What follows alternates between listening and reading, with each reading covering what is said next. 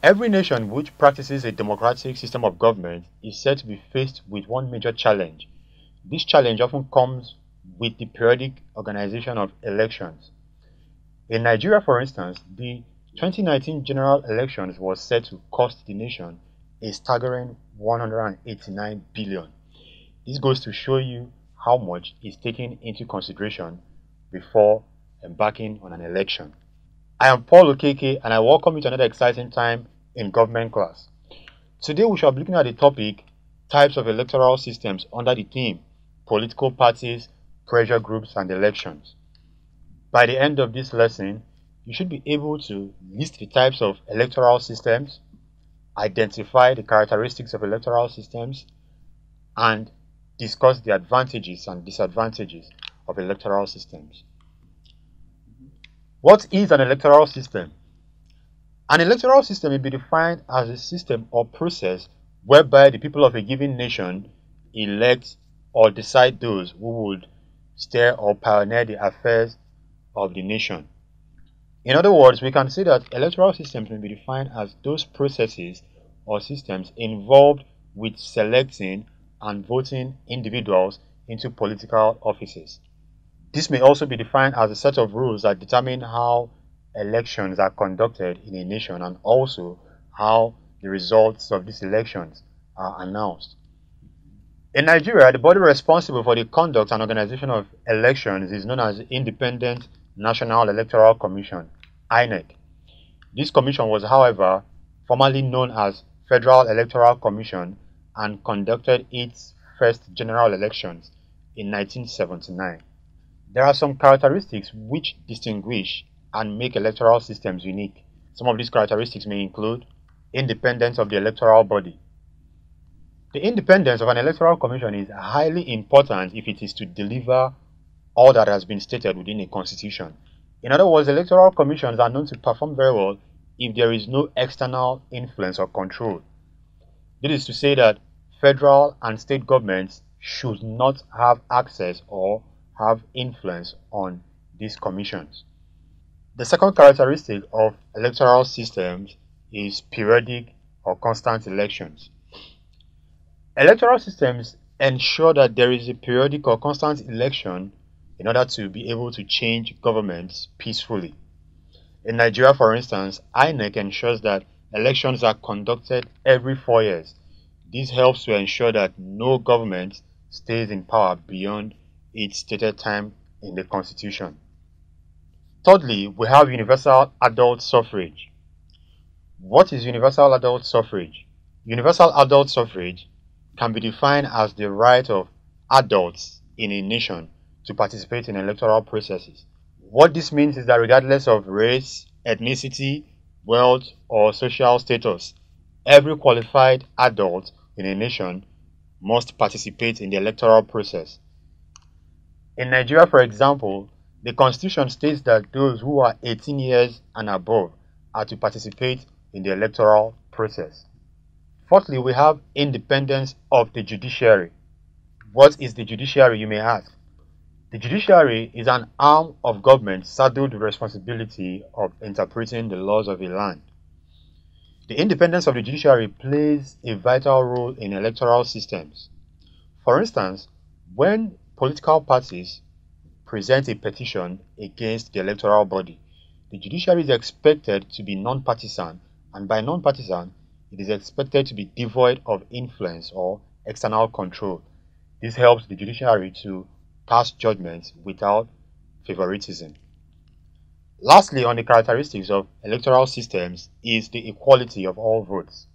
Electoral systems do not only ensure that qualified adults participate in the electoral process, they also ensure that the votes carry equal significance. This means that regardless of race, economic status, or ethnicity, every vote in an electoral system should carry or weigh equal significance. Let us now look at some of the types of electoral systems.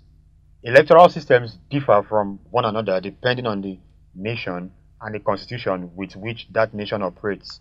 However, some of the most popular electoral systems include single member constituency and single vote, single member with preferential vote, single member and second ballot, and proportional representation. What is single member constituency and single vote? This is a type of electoral system where the candidate with the highest votes is declared the winner in that election. Nigeria is one of the countries said to practice this type of electoral system. In the Nigerian electoral system, the candidate who secures the highest votes is usually declared the winner in that election. Let us look at some of the advantages and disadvantages of this type of electoral system. One of the advantages of the single member constituency and single vote electoral system is that it provides voters with strong constituency representation. In other words, in this type of electoral system, voters are highly represented. Another advantage of this type of system is that it ensures geographic representation. What this means is that every location has its representation at the center. Although this may be seen as the most viable electoral system to adopt by several nations, it however has some disadvantages, and one of the disadvantages of this system is that it does not enable proportional representation.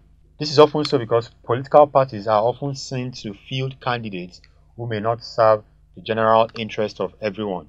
Another disadvantage of this system is that it must be redrawn regularly to maintain an actual population size. What this means is that before an election is conducted in this type of electoral system, a census has to be taken to determine the actual size of a particular location. The second type of electoral system is a single member and second ballot. In this type of election, if a candidate fails to secure majority votes, a second election is conducted.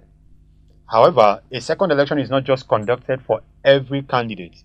This second election usually involves those candidates with higher votes, and those who scored lesser votes are dismissed or retired. This type of electoral system has some advantages. One of its advantages is that it reduces the cost of a rerun. This means that when a rerun or a second election is conducted, not all candidates participate in it. Only those candidates who scored higher votes in the first election are allowed to participate in the second election, thereby reducing the cost of organizing the second election or a rerun. This system is regarded as one of the most credible because candidates who do not stand a chance in a rerun are asked to withdraw so as not to waste resources on campaigns. Although this system is regarded as one of the most credible systems, it however does not go without some disadvantages. One of such disadvantages is that it is not a true representation of democracy.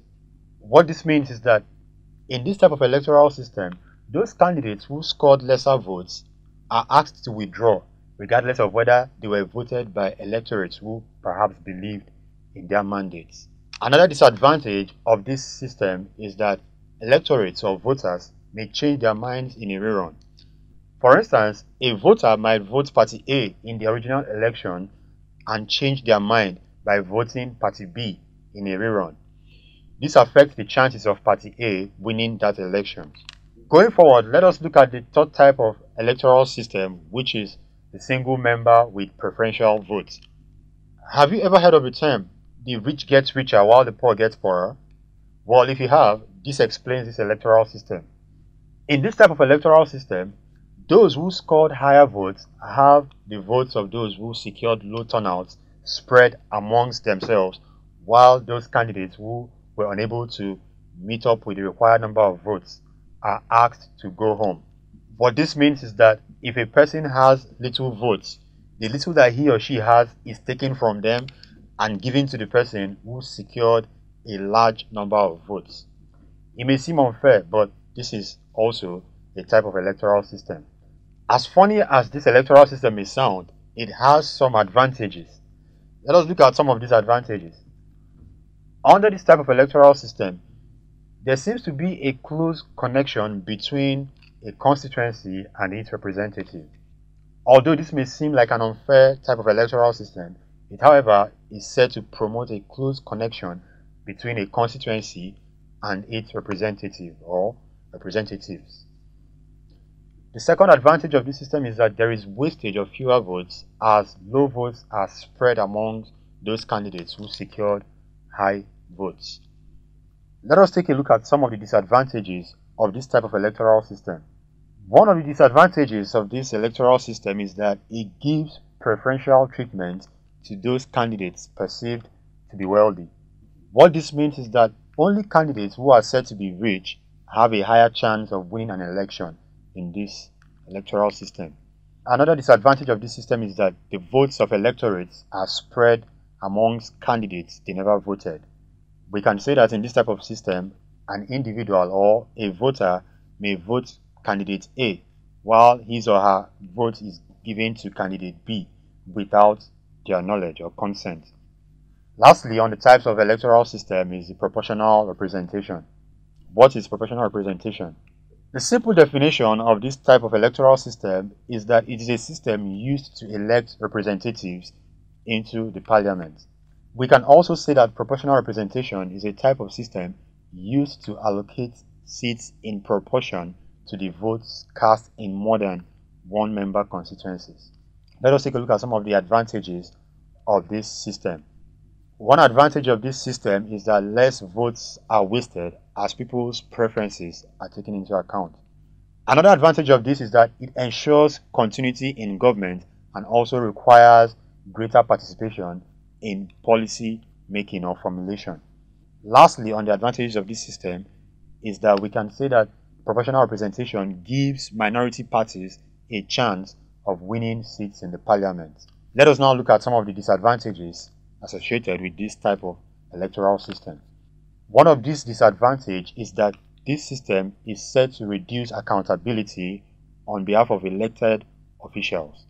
Some of the disadvantages of this type of electoral system include: it is said to reduce accountability to voters, as a party not voted for can form alliance with those voted. Also, it has a greater complexity of choice, and this sometimes puts voters off. And lastly, it also weakens the links between an elected representative and his or her constituency. We have come to the end of this class, but just before we go, let us take a quick reminder of all that we have learned so far. We define the electoral system as a process and method through which the people of a country determine and elect their political representatives into various political offices. Also, we said in Nigeria, the body responsible for the processes and conduct of elections is known as the Independent National Electoral Commission, INEC. We went further to say that some of the features of electoral systems include independence of the electoral body, independence of the judiciary, and constant or periodic elections. Lastly, we said that some of the types of electoral systems include single member constituency and single votes, single member with preferential votes, and single member and second ballot. Now let us take these test questions to test our knowledge on all that we have learned so far. Dash can be defined as a process and method through which the people of a country determine and elect their political representatives into various political offices. Option A, proportional system. Option B, electoral system. Or option C, single member.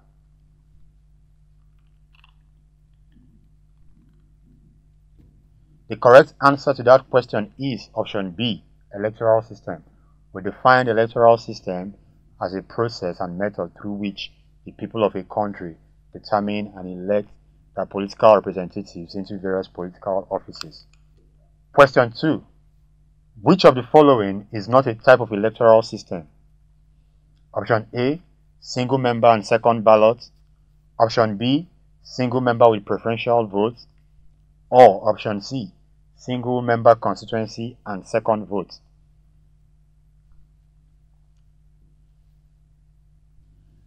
If your answer was option C, single member constituency and second vote, you are correct. The single member constituency and second vote is not a type of electoral system.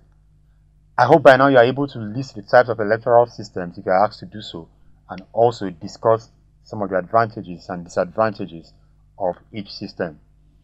Till I come your way next time, bye for now.